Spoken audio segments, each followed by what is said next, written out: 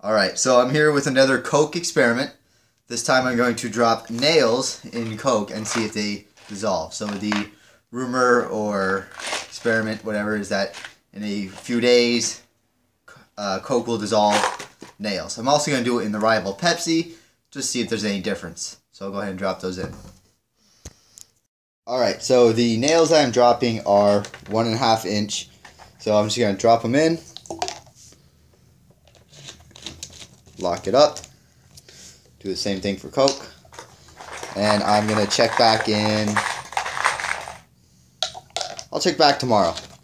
And I'll see if there's any difference. So, I don't know if you can see the nail in there. See the nail in there. So, we'll check back and see what happens. Alright, so we're 24 hours from dropping the nail. And let's just take a look what they look like.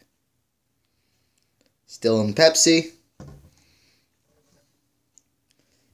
And still in the Coke. Alright, we'll try again in a week and see if they're still there. Alright, so it's been 40 days since we initially dropped the nail in both the Coke and the Pepsi. As you can see, they appear to be identical to 24 hours that the nails were in there. So no difference here. They have not disappeared. So I'm going to go ahead and keep these bottles for another 6 months. And see if any changes. At that point I'll take them out and see if they actually have any physical changes, but from what I can see inside the bottles there are no changes.